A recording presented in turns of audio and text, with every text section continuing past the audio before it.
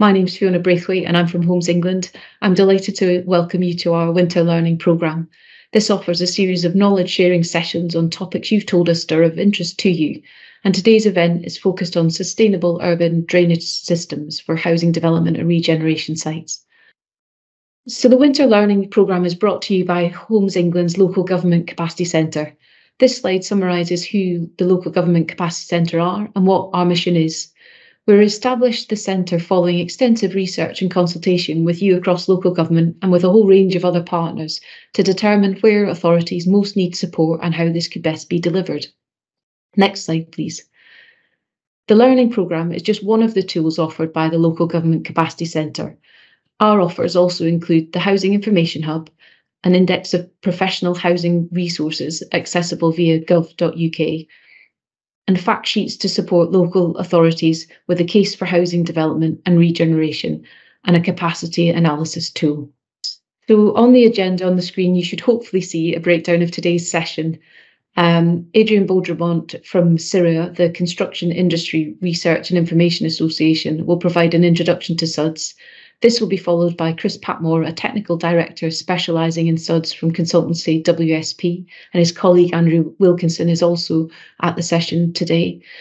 And Chris will provide an introduction to Schedule 3 and the SuDS approving body and what it will mean for planners and developers. Adrian will then finish with some useful tools and guidance, and then we'll finish with a question and answer session, and the session will be drawn to close with some further polls to get some immediate feedback and any ideas for future learning session content. I'm now going to hand over to our first presenter, Adrian Baudremont from CIRA. Thank you so much. Yeah, thank you. Thank you, Fiona. Can you all see the slide? Yes, looks like it's the correct one on the screen. So my name is Adrian Baudremont. I'm a research manager at CIRA, and I will be giving a short introduction on what sustainable drainage systems are. So let's start with the next slide, please. So very shortly, who is CIRA? So we are the Construction Industry Research and Information Association, and we are a not-for-profit member-based organization. And we want to improve the performance of the environmental themes within the construction industry. And we want to do that through providing information and good practice guidance documents. We provide guidance, but also training courses, awards, and networking opportunities. Next slide, please. You can see here on screen a little snapshot of our membership. We are reaching very wide within the construction industry, from tier 1 contractors, consultants, but also the academia and public entities. Next one, please. Here you can see the outputs that we are working towards. The most famous ones are our guidance documents. So here you can see on screen, I just add a couple of those. There's the SuDS manual. I'll be talking about this one a little bit more later. The natural flood management manual, and there's also one on biodiversity net gain. But there are many guidance documents. So this is like our main output. We also provide trainings, which I will be describing a little bit later on. We have networking opportunities for our members and for stakeholders, which include annual lectures, debates, and awards. The awards are a mean of showcasing good practice within the industry. We also have a series of dedicated topic-specific groups that are communities of practice. The most famous one is SuDS, the Community for Sustainable Drainage, and I will be talking a little bit more about this one later on. We also have one on build-up sites, one around the management of soil, and one around biodiversity within the construction industry.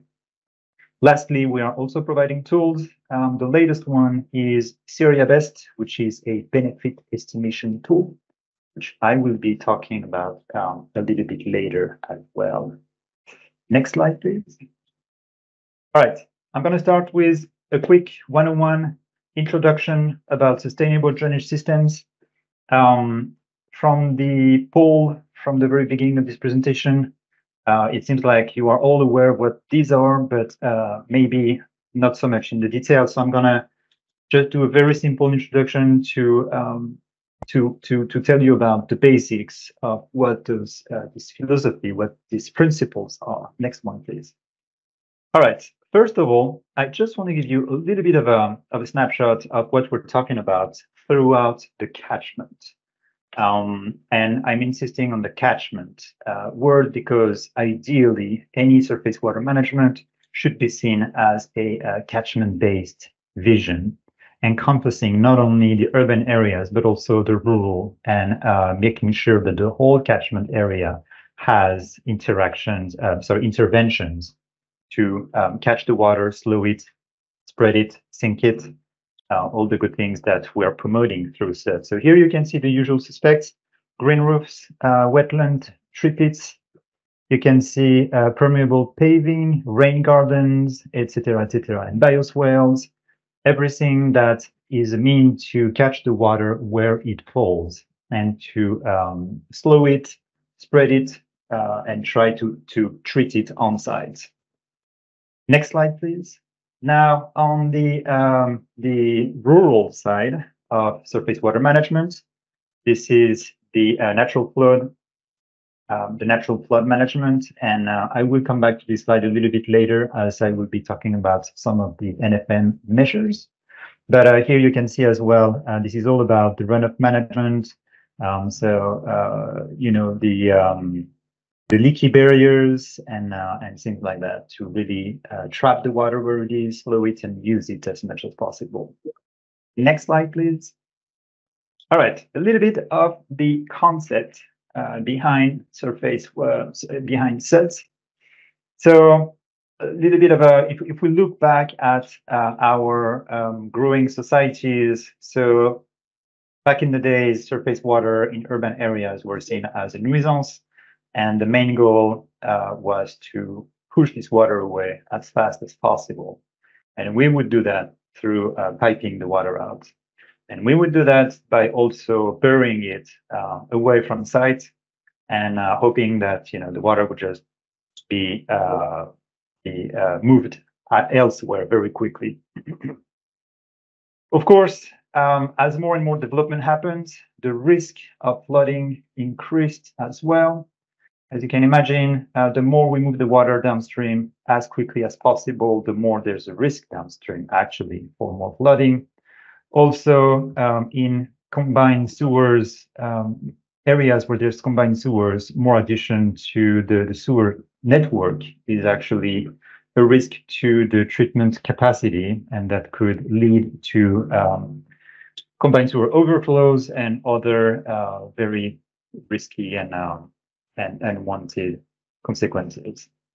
Here on screen, you can see that the main goal is to manage the water close to source, which is the source control aspect, trying to catch it where it falls and trying not to move it really far, but try to treat it on site pretty much.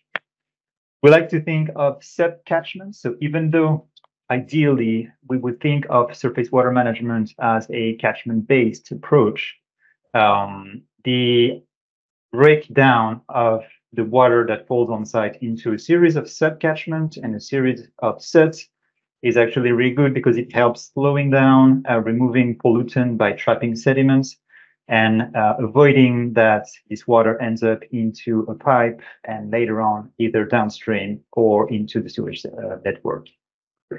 The goal is also to treat the everyday rainfall to try to completely disconnect this input of water from the rest of the network. All right, next one, please. Here on screen, you can see the 4 pillars of sustainable drainage systems. And these are the main ones that, of course, we're most familiar with is the water quantity. So this is really to support the management of flood risk. And the other one is the water quality. As I mentioned, using vegetated surfaces helps trap sediments and allows for the sediments to not move downstream and end up into rivers or other parts of the site. So it's really about slowing the water where it falls. The amenity part of it is really to create and sustain better places to live and to work. So it's really an opportunity to create a very beautiful place that can have multiple benefits and that can serve the community that lives there. Lastly, biodiversity is a very critical one. Of course, we are in the middle of a biodiversity crisis. But there is a lot happening in this domain these days, with biodiversity net gain becoming mandatory for all new sites in a couple of weeks. So it's also another opportunity to actually add on to the existing biodiversity through SuDS. Next one, please. If we dive a little bit deeper into those principles, the first one, as I mentioned, is really to see the water runoff not as a nuisance that we try to push downstream somewhere else and that we don't want to see. It's actually to keep it on the surface where it's easily visible, accessible, and where we can actually use it for more than just, catching the water. So it is the idea of using natural drainage as much as possible. So soil infiltration, and it's really about slowing the system and providing multiple such trains to really catch this water and use it. The water quality, as I mentioned, capturing sediments and pollutants through the root systems and through the different components that make sustainable urban drainage. Next one, please. Amenity, definitely maximize multifunctionality. So this could be traffic calming, like tripits used on the side of the roads to slow down the traffic. It could be using those for play area, for playgrounds, for example. And it's also just to make the place a more beautiful one with more greenery in it. The biodiversity, as we mentioned, is really critical, and hopefully, a network of SuDS will provide this habitat connectivity that most of our species actually really need in urban area. Next one, please. Okay, some of the delivery principles that we have is really to start engaging as early as possible between developers, local authorities, designers, etc., etc. It's a multidiscipline kind of activity, and it's really important to start it as early as possible.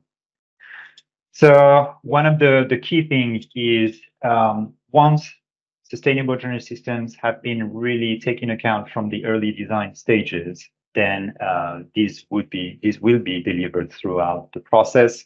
And this is how you obtain some very multi-beneficial SuDS. It is possible to integrate hard and soft components with a mix of surface, vegetated SuDS, but also buried components. So there's always a mix to be done here. But of course, we would say that, it's always good to keep the water on the surface as much as possible. This will help with the maintenance as well, and of course, also the visibility of it. Next one, please. This is my last slide for this very short introduction on what SuDS are. This is a summary of the benefits that they can provide. And as you can see, throughout the catchment, they can provide a lot of things that that urban, that communities are really looking forward to. So you can see in blue the 4 pillars of SuDS with biodiversity, amenity, flood risk management, and water quality improvements. But of course, you can see, the education opportunities with SuDS in school. We have more and more of those, which is great. Increase in property value. Those create beautiful places to live. But also, air quality with more green in urban spaces, enhance the quality of urban space. Health and well-being, as we know, is key to access green spaces where we live and work. And also it helps with the heat effect island that we have dense urban cities. So I'm going to stop here, and next slide, please. I'm going to pass it on to Chris. And then I will come back after Chris' presentation to talk a little bit more about some of the tools that are available for developers and local authorities when it comes to planning and delivering SuDS. Thank you so much. Thank you, Adrian. Hopefully you can hear me. And yeah, sorry about the technical questions that issues that we've got at the moment. What I'm like to talk about, and I do apologise in advance if it's a little bit rushed, but then perhaps we can answer some questions afterwards. But so Adrian sort of set out the principles of SuDS. Schedule 3 and the SuDS approving bodies, these SABs, is the mechanism to get that widely adopted in new development and in any sort of retrofitting scenario. So next slide, please. So where we are at the moment, and this is sort of the legal sort of status, is that this time a year ago, the government announced that in England they were going to enact Schedule 3 of the Flood and Water Management Act 2010. So the act has been kicking around for well over a decade now. And Schedule 3 is basically the mechanism where we will gain an adopting and maintaining and approving body that will mandate SuDS into new development. So this has already happened in Wales for the last few years. And the idea is that it will then apply to the rest of England. So what I'd like to talk about in the next sort of half an hour or so is how that is looking, what the state of play is. The announcement last year was suggesting that it would be implemented this year. Our advice at the moment is that that's still potentially the case, although we're already sort of heading for February. Next slide, please. So I'd like to do it in two parts. So the first part is, what is Schedule 3? What is a SAB? And then what is the background, the technical information that's available now, and how is that process going to be taken forward? Next slide. So the government's undertaken many reviews, and they're continuing to take reviews on the implementation of Schedule 3.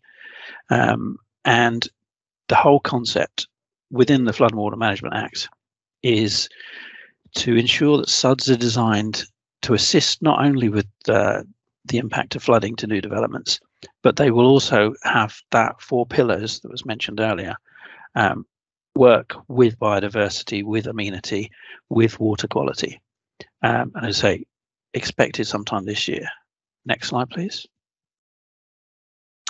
So as part of this, the likely structure is that the SAB, or the SuDS approving body, will be an entity that will work within councils, county councils, unitary councils, and they'll sit alongside the lead local flood authority. Some will have some commonality between the two, but the idea is that they are not a replacement to the lead local flood authority. They work alongside, and they will be responsible for approving SuDS design, drainage design, right from the start of any project. So that will be from the concept right through to the outline planning, detail planning, construction design, construction and maintenance. Next slide.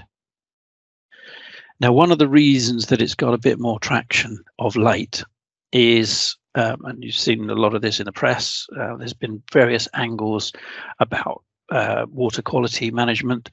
There's the biodiversity net gain parameters, but there are a lot of things with the water network as it is at the moment, which are a cause of concern. And as I say, lots of studies have been done. One recent study done for DEFRA last year, year before last, suggested that SuDS is a way of helping to assist in tackling combined sewer overflow issues, for instance, as well as capacity issues in drainage networks, and as well as the flooding and various other bits. Next slide, please.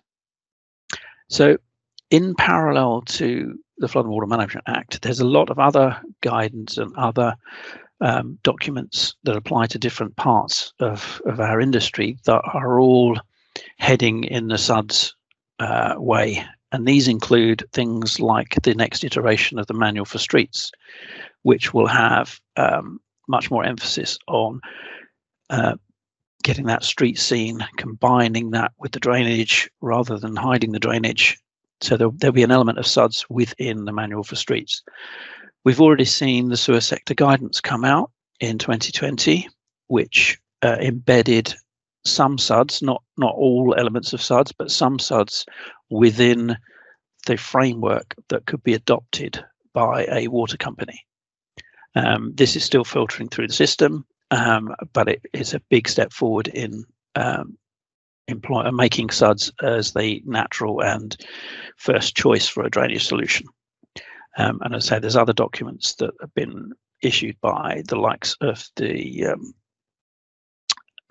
Central Infrastructure Commission and various others that are suggesting that we need to tackle the issues that we've got with flooding by more SuDS. Next slide. So what does Schedule 3 actually mean? So as I said, it's the setting up of the SuDS approval bodies, and that these bodies are involved in all aspects of drainage design and master planning right from the start, in line with the principles set out by Adrian a bit earlier. They will apply to all new developments, and the definition is still being discussed, but it's likely that it will wrap up things like permitted developments as well, and some minor developments. It will be mandatory for the adoption of surface water schemes to be adopted by the SAB, not the water company, but the SAB. But they must comply with the SuDS requirements, which we'll run through in a little bit. There may be some exceptions. Now in Wales, they currently apply the SAB approval process to anything greater than or equal to 100 square meters. And if you can envisage 100 square meters, that's about the footprint of an average house. So it's quite a small area. So at the moment, the lead local flood authority would get involved when you're talking about 10 units, 10 dwellings or more. There's a potential for the SAB to get involved in even smaller types of development. That's still under review. Nationally significant infrastructure projects and trunk roads, they are potentially going to be exempt because they're covered by different acts and different procedures. But other highway works will be within the SAB approval, and this will change some highway management aspects, and some 278 works, some Section 38 works will be embedded within the SAB process, which is a slightly different than at the present. Next slide. Right, so we're basing most of this on the Welsh experience, and the government is using the Welsh experience as a sort of test bed for good and bad practice, what could be improved. Now, one of the things, and it's probably particularly for yourselves, is that some of your projects are quite large. They have long lead-in times, they have long development times, they could be multiple phases, stages. So how would you apply Schedule 3? Would you come straight in and it applies to everything, or does it do it in stages? So it's likely that there will be a transitional arrangement in that, you know, if you're significantly progressed through planning already, or you've got your outline planning permission, then some of your reserve matters may be exempt. Some of your reserve matters, if they drag on for a long time, would then have to introduce Schedule 3 processes when they come to be discharged. So phasing needs to be looked at for the bigger developments. Next page, please. So at the moment, there is a document called the non-technical standards for SuDS. These are non-statutory, which means that they have some credence, but are not mandatory at the moment. but they are sort of de facto applied in many lead local flow authorities at the moment. But from the list in front of you, hopefully you can see the list. They concentrate on peak flow control and peak volume control, or volume control.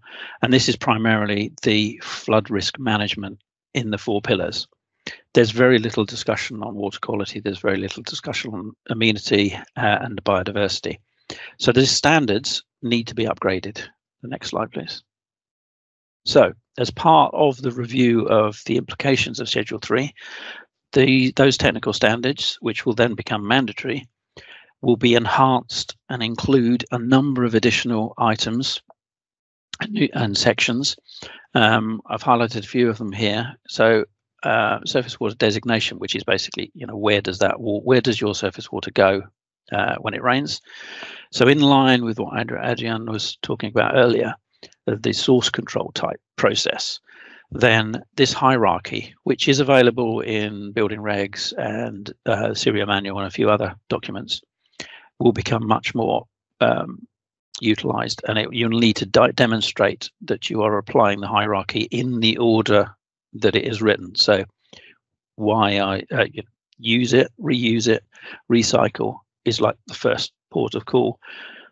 Infiltration, which is losing it into the ground at the source or close to where it falls, and then only then passing it on to water bodies or sewers as a last resort. So that becomes enshrined into the standards. Adrian also mentioned this idea of everyday rainfall, which may be a new concept to drainage engineers, in that most of the time they're designing for peak rainfall, worst storm event type criteria with climate change, etc. But a lot of SuDS features look at and can deal with everyday rainfall, which is about 95% of every time it rains. And the idea is that if you've got a green-blue type infrastructure, that rainfall could be lost, whether it's infiltration or evaporation with the plants or uptake with the plants and that. But you actually take that water out of the system, and that could have impacts on giving you increased capacity in surcharge systems downstream. Water quality, that will be enhanced and made more of a focus within the standards. Next slide, please. And again, there will be more guidance on amenity and biodiversity within these standards, which should run parallel to, say, the net biodiversity, net gain legislation, which is coming out in a couple of weeks' time, etc. And then, as before, there'll be updates on design and construction, operation and maintenance, in line with the SAB being the body that takes on this responsibility. Next slide. So the SAB, as sort of hinted at, will be within the process right from the beginning. So from the planning and the pre-app right through to the design, the build and the maintenance.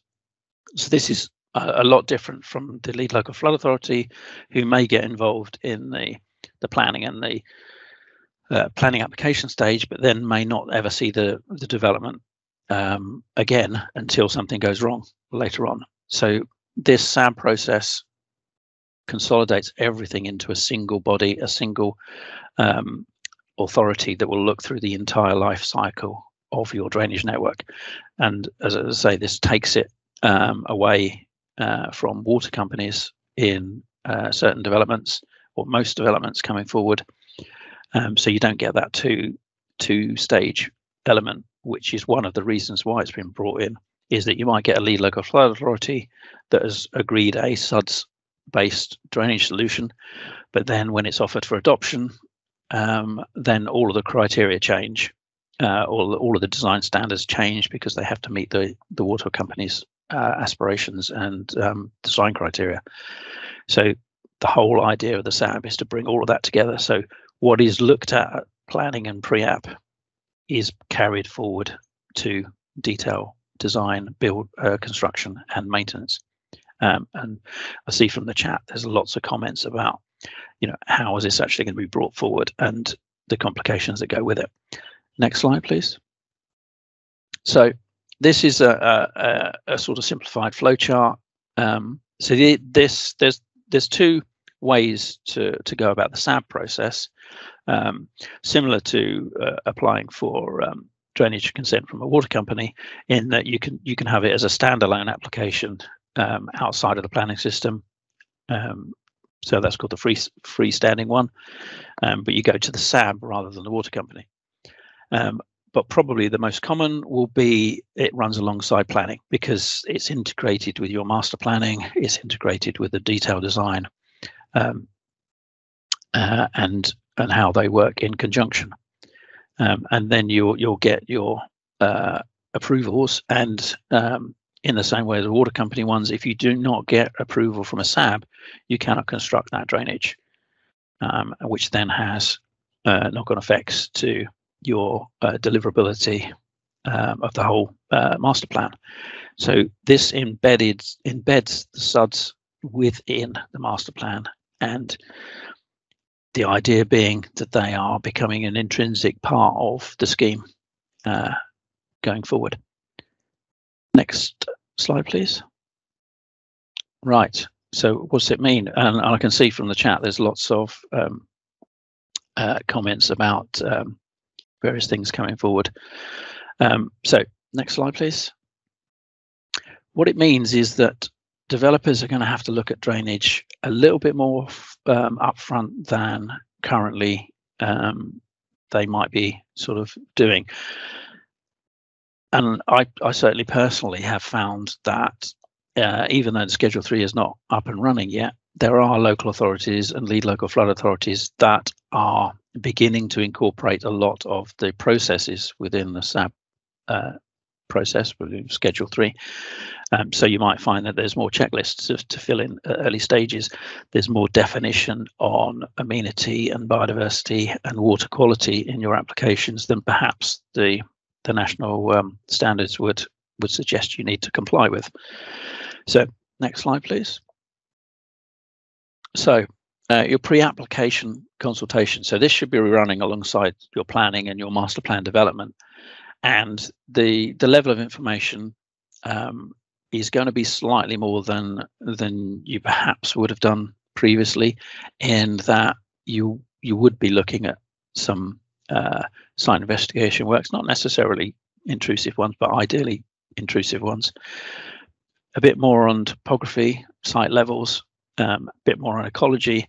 So rather than sort of an initial pre-app where you might just go in and say, well, I've got a red line, this is kind of what we're going to do with this kind of volume and this flow rate, you're going to be asked a lot more in-depth questions about who owns the watercourses, who owns the land, what rights have you got, what is your conceptual scheme, etc.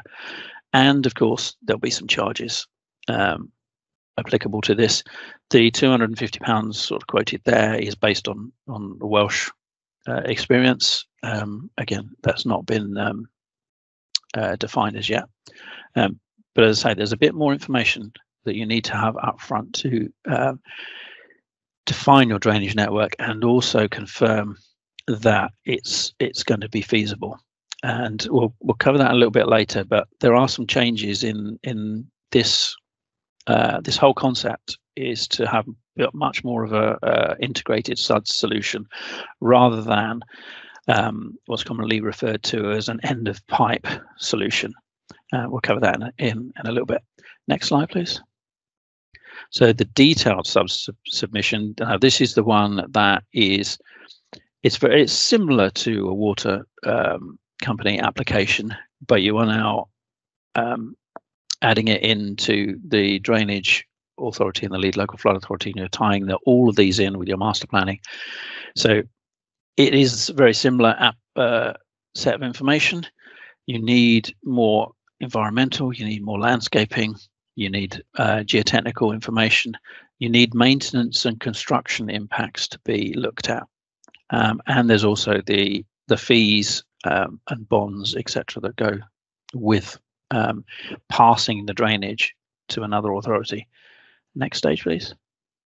So this is a long list, and sorry if you can't see all the elements of it, but this is basically a sort of a checklist of the sorts of things that you will be asked to submit at your detail submission. So many of these will be the normal sort of drainage information, and also very similar to what you would normally be required to submit to a drainage authority, such as cross sections, long sections, standard details, catchment drawings, sub-catchment drawings. You need details of the water quality treatment, pollution prevention, how the landscaping works. So your drainage solution, because of being a blue-green solution, will have an element of landscaping entrenched into the solution. And also information on the construction, the health and safety, and your consents and permissions that you might need. So these may include, if you're altering watercourses, etc., that you might need to have ordinary watercourse consent or flood management consent, etc., for outfalls, those kind of stuff. And ownership. Ownership is key, because that information will then get passed down to the adopting authority to let them know who owns which bit of the assets that you're transferring. Maintenance schedules, and you might already have had this with applications where the lead local flood authority has been asking for maintenance schedules. This will become fairly standard, that every application will need to highlight how things are maintained, how often they're maintained, and how and who by. Next slide. Different from perhaps the lead local flood authority, the SAB will then take this further in that they will be looking at the construction element of it as well. There will be inspectors, clerk of works, etc., that will be looking at that to ensure that the construction is in line with the approved documents, the approved designs. So again, similar to water companies, but within the council remit. So these will be quite complicated, because they won't be just looking at whether or not you've got a pipe that connects point A to point B, or whether you've installed a hydro break or not. These will be looking at whether or not your infiltration basin has been compacted by too much plant, etc. So it's a lot more in depth and a lot more aspects to it. Next slide, please. So the once you've constructed these things, the SAB is then obliged, if everything is in line with how it's been designed and built, that they then become the adopting body, and they will look at taking over the operation. So you will find you'll have a development which has no surface water adopted by a water company. That's not to say that the final outfall may connect to an existing asset, Anglian Water, Thames, whoever, but within the development itself, it will be within SAB adoption. There will be some exceptions, and similar to the Water Act, etc., the exceptions basically resolve around single dwellings, whether that's a school or an office block, or a single house or a block of flats, where they still remain as a private network connecting to another network. Now, timing, and I think from some of the chat links they're going through, is going to be an issue, because bringing all this drainage forward into the sort of arena of seeking planning permission is going to mean that there's perhaps some knock-on effect on timing in terms of delays in getting the approvals or the SAB process up and running. That is something that DEFRA and the government are looking at, because that does need a large resource and the whole planning system to be joined up. Next slide, please. So sort of hinted that there is going to be likely costs. Again, these are based on Welsh costs at the moment. So there's application fees, similar to planning application fees, based on site area. So they could increase from any sort of number based on this. There's the consultation costs. There's the costs for having the inspectors come out and do the site visits. And then, of course, there's things like performance bonds. But then it comes to long-term maintenance. And I know everybody's question when they talk about a different body taking over the drainage is who's going to maintain it and fund it, and how is that funding arranged? So at the moment, the sort of suggested mechanism is commuted sums, and the model that DEFRA have been looking at in order to determine what those are, to try and get some sort of level playing field between all the potential SABs, is the ADEPT model methodology, which I don't know if many of you are familiar with that. But that's trying to make a level, and that's make a level playing field, and that is one of the things that having this SAB and Schedule 3 in place is trying to achieve as well, so that one authority is not applying the standards in a different way to another. Next slide, please. So, as I say, they've in effect trialed this in Wales for a little bit, and there are some issues that has been highlighted and experienced, and I think these sort of mirror some of the questions that have been put forward on the chat. Because SuDS is a multidisciplinary solution, some technical deficiencies have been sort of observed within SAB officers, in that not all of them are technically trained in all aspects of SuDS, and it's quite it's quite a wide-ranging topic. You could be more geotechnically faced rather than landscaping, biodiversity, etc. So there are some issues with the training. The guidance in Wales as well was observed that although there was sort of the statutory mandatory standards, there was not enough information backing those up, and that is something that DEFRA needs to look at, in that the information is not just you shall provide amenity, but how do you provide it and what does it mean, those kind of things. There's also been a lot of movement of SAB officers from and lead local flood authorities in terms of attrition rates, etc., where they've been moving from SABs to consultants back again, and from Wales to different parts of the country. So there are some issues with staff retention on there. Next slide.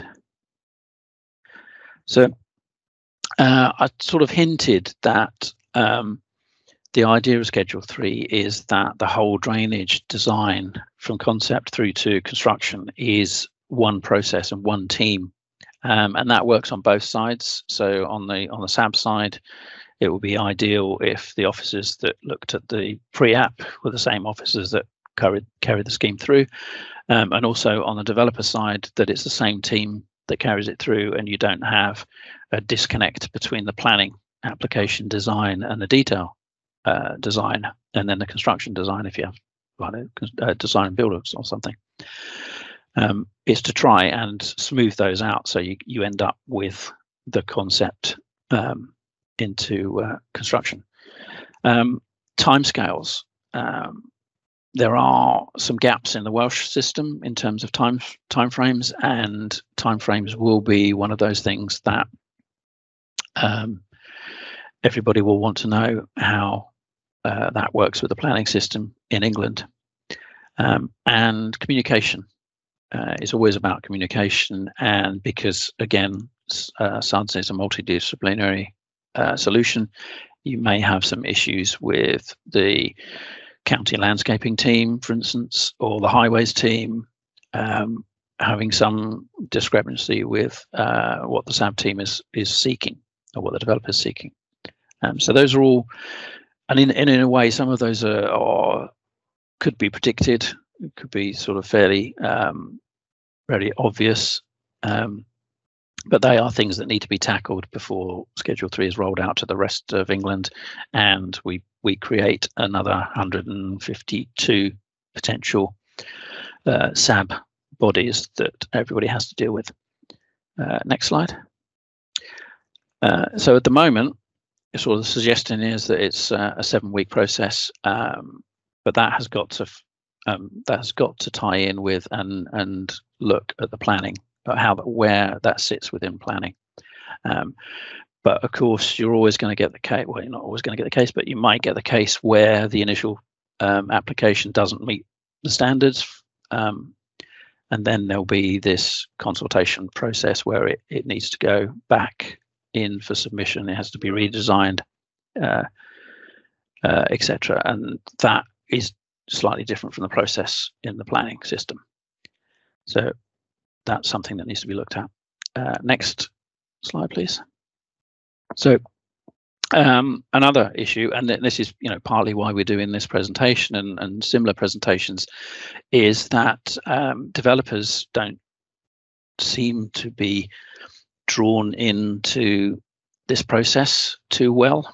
And I've certainly found that a lot of developers are not really knowing what this process is, when it's coming in, what it means to them. And all of a sudden, they'll start getting applications refused and being asked for lots of additional bits of information and other bits of paperwork to be completed. And that causes them delays. So dissemination of information is going to be key to getting Schedule 3 to be widely taken on board without causing a lot of teething problems in the beginning. And as I say, a lot of people are talking about timeframes. Next slide, please. So I'm just going to summarize this up because it's time to move on to the next bit. So if we had an application now, an outline planning application, and we were looking at complying with the non-statutory standards at the moment, in effect, you could just state you need to provide X cubic meters of attenuation and discharge at Y liters a second to meet QBAR or Greenfield runoff rates. And technically that meets the standards that we've got at the moment, but it doesn't feature all these other aspects. So next slide. So what you would have to do is go to the next level was how is your treatment work? How do you apply water quality? How do you deal with the everyday rainfall that was mentioned before? That means that you might have to provide more information on levels, long sections, and perhaps capacity of the network. So all of these things are being brought forward in the system. Next slide, please. But ultimately, so sort of in conclusion, the image on the left is one that I took. I'll say somewhere in Norfolk, but I won't say where. And that is an attenuation basin from a road, and it does exactly what the requirements were when that was constructed, which was it attenuates a volume and discharges at a given flow rate. It's also fenced in, it's got no access. Water quality is marginally looked at in road gullies, etc. But that is it, and it's met the standards. What the SABs are going to be looking for is sort of next generation. They're gonna look at a system more, akin to something on the right, where you've got this biodiversity element to it. You've got variation in the way the pond works in different rainfall events. You've got access to parts of it, perhaps. You've got an amenity. Maybe that amenity is a wetland, or as suggested before, it could be just treescapes, urban landscape, rain gardens, etc. But the idea is to shift from the left image to the right image. Next slide. So I'll now hand back to Adrienne, who will then run through some of SuDS tools that can run alongside to help you answer some of these questions that the SAB will bring forward. So thank you very much. Thank you so much, Chris. Great presentation. All right, so if we can have the next slide, please. Okay, some tools are out there for developers and to help answer many of the questions that we've been seeing in the chat box. The first one is susdrain.org. So this is the Community for Sustainable Drainage. And I'm mentioning it because there is a lot of good practice examples in there. So how to design a scheme with multi-beneficial sets, the cost of those, and also all the existing guidance documents beyond Syria. All that can be accessed through searchdrain.org. So I invite you to take a look at it. It's really a source of inspiration and a source of finding good examples that can fit your site pretty much.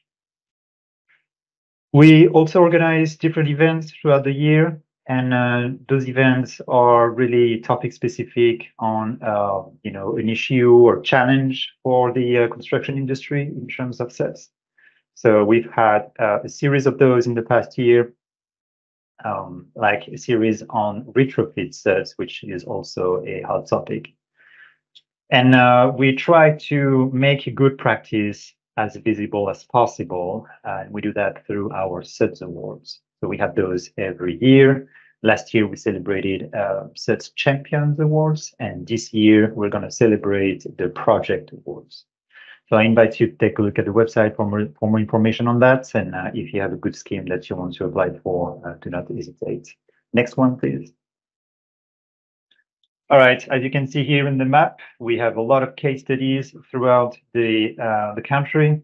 So you can sort by the type of SuDS features that were implemented during the case study, and most of them will give you an indication of costs for designing and installing these SuDS. The case study of the month is the Wallen Primary School landscape that you can see here. It's a little photo on the screen, I know, but it's a very beautiful scheme within the school, a school playground. Next one, please. This is a series of photos that we took 2 years ago when we had our SuDS Awards ceremony in Sheffield. This is the Grey to Green scheme. It's absolutely beautiful. It's within the urban landscape. A lot of retrofit went in there. A lot of flush roads you can see here. Small details on the bottom right corner, and we had a great time discovering all the different elements of that and the planning that went beyond and the implementation. Next one, please. Now I want to spend a little bit of time on the SuDS manual. So this is our most comprehensive document that contains pretty much everything SuDS. It was published back in 2015, at least the last iteration, and there is a lot of information in there available for you that hopefully will help respond some of the questions that you have in the chat box. Next one, please. The goals of the SuDS manual are really to support evolving legislation and guidance, to support those involved in approving and adopting SuDS, and to encourage designers to maximize the benefits of SuDS, always trying to push for the multi-benefit aspect of those as much as possible. It's really a one place for everything good practice that covers design, construction, and maintenance. And the goal is really to promote the cost effectiveness of SuDS schemes. And there was some questions around that on the chat box. So there is a lot of information to try to convey that SuDS can be implemented and that the cost of it is not necessarily much higher than conventional drainage. You can see that it is free for download on our website at syria.org. There is a little caveat here. I just want to mention that in February, we're going to have a handling charge for non-Syria members. It will be a small charge to support the hosting fees and the maintenance fees for having these documents online. Next one, please. The different sections here all apply for not only new, but also existing developments. And they cover everything from the planning, the design, the construction, and the maintenance. And it goes into very great details. Next slide, please. This pyramid here, I just like that it shows you a little bit of the level of the detail that can be found in the guide. And on the top of the pyramid here, you have the high level. Why should we do SuDS? And this is all the principles behind those. all the 4 pillars of SuDS, what we're trying to achieve through good design of SuDS. And that will be pretty much for everyone that has an interest in it. It will respond to most of the high-level questions. Then part B and C, we are diving into a little bit more details, and this is more for decision-making and for policy. So it's a little bit more about the how. And then the bottom of the pyramid here is really the engineering details, like really hardcore kind of, if I may say, with all the calculation, the math behind it, the flow rates, ratios, soils, components, everything that is needed for an engineering plan can be found over there. Next one, please. All right, the status of the SuDS manual, just FYI, so it has a huge impact. We had more than 100,000 downloads since 2015 from many countries around the world, not only the UK. So it became a reference document, but many things have been moving since the last iteration. Of course, technology evolves, the knowledge evolves, experience evolves, and legislation. So as we've been talking about Schedule 3, and what to expect down the road, the SuDS manual could use an update to reflect the new principles and the new processes. So we are in the middle of fundraising for the SuDS manual, and we also did a scoping effort to highlight some of the sections that are in need of an update. You can see them here at the bottom right. So some of the context and drivers, of course, but also some hydraulics. We've had a lot of feedback on some of them that needs to be updated. The water quality, we've done some work, and I will talk about this a little bit later on in terms of nutriment. And then the biodiversity aspect of it, with biodiversity net gain coming up, how to better integrate that with SuDS design. And then also, we wanted to recognize the evolution in the technology and how we have more and more smart SuDS and how those could be better integrated within the guidance in the SuDS manual. Next one, please. A little bit of a snapshot of the takeaways from the trainings that we offer at Syria. We have 3 trainings around the SuDS. So it ranges from SuDS 101 to inspections. And it's a very in-depth, very interesting in-person training, more and more, even though there's still online options. But for example, some of the takeaways here is that SuDS can be implemented into any building. There's always a solution through rainwater harvesting, green, brown, blue roofs, disconnecting pipes from rain gardens, etc., etc. Next one, please. And also that there are many opportunities on highways and in cityscape with the road schemes, pedestrian and cycle lanes, parkings with permeable pavement, street planters, etc., etc. Next one, please. All right, I wanted to spend a little bit of time in talking about the Natural Flood Management Manual, which is a little bit of the counterpart of the SuDS manual, but in a rural landscape. And just wanted to highlight that the goal of this is really to working with nature. And when possible, to protect the hydrological processes that nature provides. If not, to restore those or to mimic as much as possible existing or pre-existing flow and hydrological processes. Next one, please. It also has a different level of details that can be found with the why, starting with the why, the higher level questions. Why do we want to do natural flood management? And then more into the how to do it and how to deliver those. And then, of course, case studies and example. Next one, please. You can see here the different type of interventions throughout the landscape in a rural environment. And so these range from slowing the water and storing it as much as possible, using leaky barriers, leaky dams, and swales and everything that can slow it, store it, and use it over there on site. Next one, please. Now, when we talked about water quality earlier, we published a series of guidance documents in 2023 about reducing the nutrient impact from surface water using SuDS. So we have one dedicated on nitrogen and another one on phosphorus. These are short documents, but they provide good practice guidance on how to use good practice SuDS actually to reduce the risk of these pollutants from surface runoff. Next one, please. Another tool that is very useful for making the case of going for a blue-green infrastructure or a SuDS or natural flood management versus the work as usual is the Syria Best.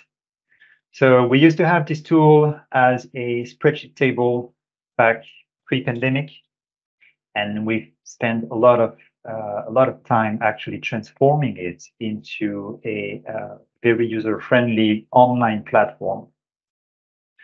And it has a lot of the main interest of this tool is really to compare the monetary value of doing work as usual versus implementing a SuDS, NFM, or blue-green infrastructure. So basically, you compare the costs and the estimated benefits, and then in the end, it uses a structured process to provide you with a monetary value out of the two scenarios. And that is really a decision helping tool. It allows comparison, which means that if you have different schemes, then you can use the same methodology, and then you will compare APOL with APOLs, which is always very useful. The outputs can be downloaded, so you can plug them into your case study reports, your business case. And it can demonstrate the multi-benefits of an existing project. And it relies on the most reliable published data. It has been heavily peer-reviewed. And so, yeah. Next one, please. Now, a little bit on the upcoming resources. So these are documents that are not completed yet, but we're working on those, and hopefully these will be published during the year. This one echoes a lot of the questions that we've heard, well, that I saw in the chat box, which is trying to add SuDS elements as early as possible at the land acquisition or at the master planning phase. And the outputs of this project will really be a short document, a graphical guide, to support early pre-design land development discussions, and a 2-minute animation that will go along with it. So we really see it as a short list of key questions and pointers to make sure that multi-beneficial SuDS is taken into account at these very early stages, and making sure that by doing so, the multi-benefits of the SuDS will be secured throughout the planning process, and later on implementation. Next one, please. Another one that we're working on is the asset management for blue-green infrastructure. And this is, again, about valuing blue-green infrastructure, which includes SuDS and NFM measures. It's understanding the value that it has in existing asset management principles, or looking at adapting or creating new ones, to make sure that we understand how much these the value that they have in the long run. Blue-green infrastructures and SuDS do evolve differently than gray infrastructures. We're talking about vegetated surfaces that can evolve over time, that have a seasonality, that are that have different maintenance needs pretty much to deliver on the benefits that they can offer. And better understanding the value of those, as we do for gray infrastructure, will help with the long-term maintenance that those will need. So we're working on those principles, and we are hoping to publish this document probably at the end of the end of this year. Next one, please. All right, I think this is pretty much all I have. I just wanted to say that SuDS are great opportunities, and hopefully the presentation that we gave, Chris and I, will point you towards some useful resources and help respond to some of the questions that you had before entering this webinar. There's a lot of question mark, as Chris mentioned, around the exact processes and timelines and everything that will be deployed with Schedule 3. So yeah, hopefully by then we will know more, of course we will, and that those documents and guidance will be of any use to you. Thank you. Brilliant. Thank you very much, both Adrian and Chris. We're going to go to the chat. There's been a lot of questions asked in the chat. So if I could ask Adrian and Chris, they've both got their cameras switched on, that's great. And we'll go to some of the questions there. So to start with, one for Adrian, I think. The question was, it's interesting that water is best kept on the surface. Are underground tanking, e.g. under roads, not optimum? And on a one dig infrastructure basis, road infrastructure seems to provide easier opportunities to hold or slow the flow. Thank you for the question. Yes, this is really twofold. The first one is about surface versus underground. Some of the sites will need a little bit of both. So it's not all the sites will be able to keep all on surface, but what we're trying to promote is that the surface one are easier to maintain. So the cost down the road will be reduced because the water will be basically there. There will be no need to dig further. But as I mentioned, some of the site constraints will require a combination of surface and underground tanks. And we have there's a lot of specifications around this this mix of type of SuDS within the SuDS manual. So I invite you to take a look at those. And there's qualities to both surface and underground, even though we would try to emphasize that the surface ones brings more in terms of multi-functionalities and also has ease of access and maintenance for later on. Now, the second question was around highways and how those could be an opportunity for SuDS. Yes, of course. So permeable pavement is probably the most popular one that allows to use the highway realm as a filtration base and also storage capacity. So yeah, I would say, yeah, this is definitely an opportunity to use. Brilliant. Thanks, Adrian. And for Chris, planning conditions are likely to be a factor in SuDS long-term maintenance strategy. Would you see that being enforced by would it be enforced by the planning or the SAB? One of the key aspects, certainly the people that I've spoken to on both sides of the fence, is that there'll be a move away from conditioning drainage. So the idea is that the SAB will take that role in that process, so that there won't be a condition that says along the lines of you will then design your drainage in accordance with the FRA or whatever it is, and because at the moment that's the one that opens up the doors to a completely different drainage solution to the one that was envisaged at concept stage. So it'd be a lot more rigid right from the beginning that the concept design will be taken through. So you might see less conditions because it's going to be enshrined into the SAB process.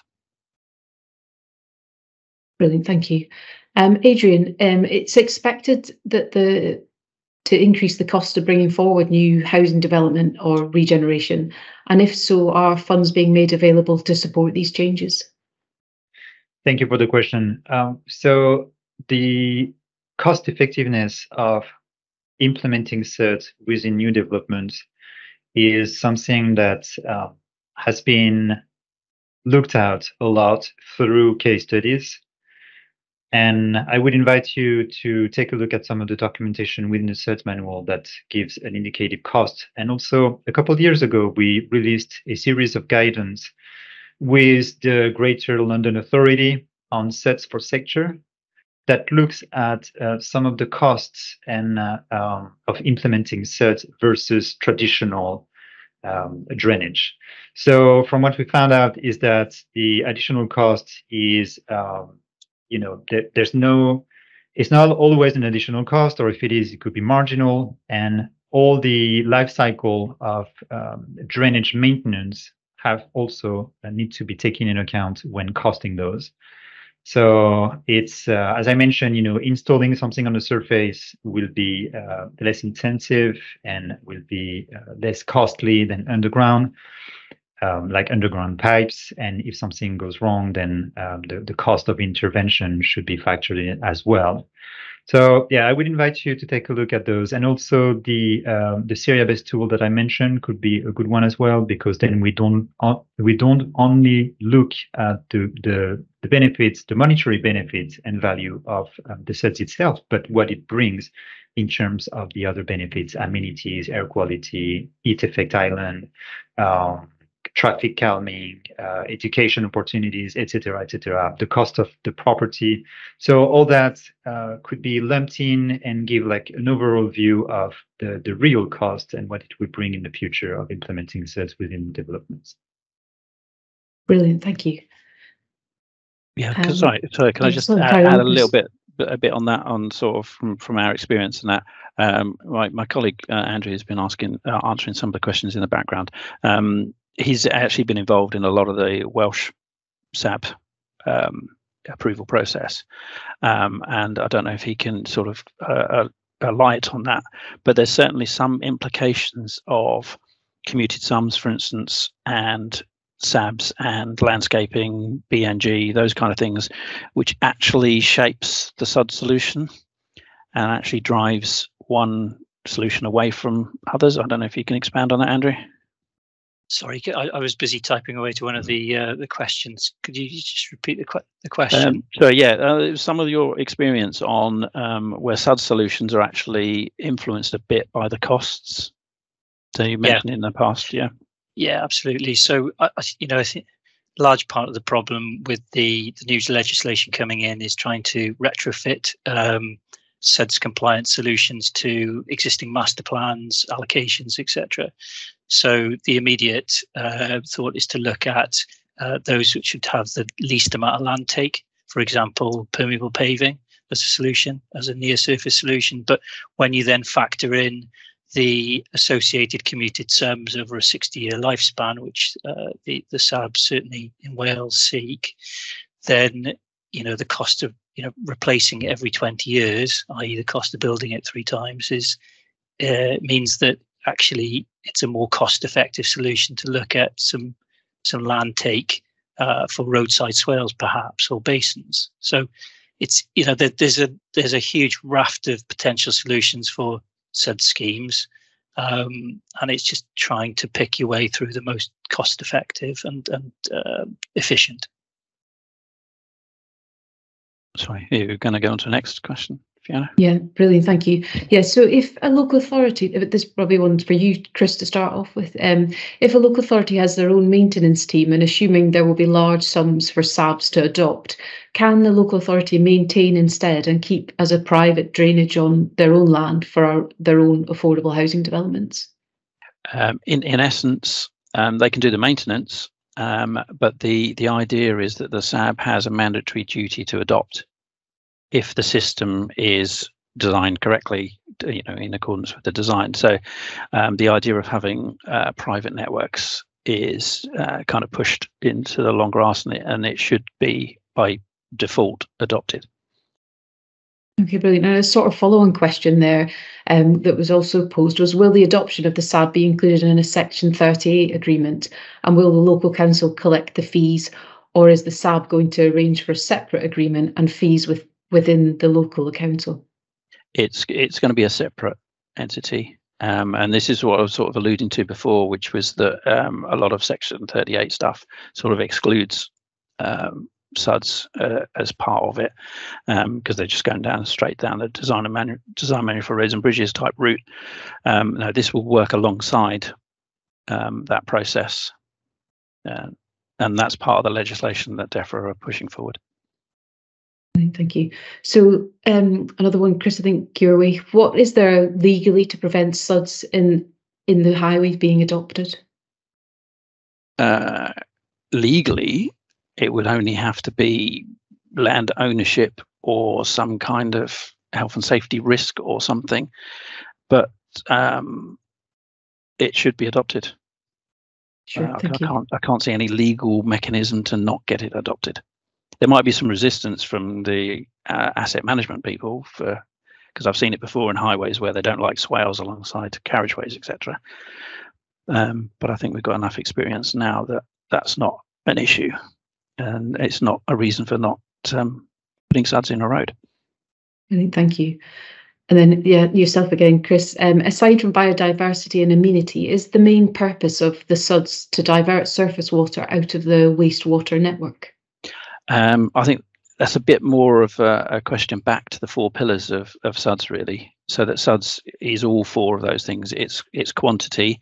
So if it does take a quantity out of the network, then that increases capacity for the networks downstream. It improves the quality, and then it adds in the biodiversity and the amenity. So they shouldn't really have any overriding factor. It shouldn't, unless there's a specific situation where one thing has to be tackled above another. But they should all be given sort of equal weight, which the current situation doesn't tend to do. Brilliant, thank you. And then I think probably got time. There were lots of questions in the chat about the role of water companies. So I guess there's probably to both of you any views in terms of what to clarify their role. I kind of sort of hinted at it in that your new developments would be adopted on the surface water side, not the foul side, on the surface water side by the SAB. So you would have a development which would have no water company involvement in the surface water within the site at all. On the fringes of the site, it all depends on where that residual water, and we'll call it residual water because it isn't the total amount anymore. The residual water, where does that go to? If it goes to soak away or it goes to a watercourse, there's no reason for a water company to be involved at all. If it is into a receiving sewer or a combined sewer, because I think there was some chat about combined sewers and whether the SAB would take those on, they remain water assets for water companies, so there'll be a connection. So the connection between the two will be an agreement between a SAB and the water company.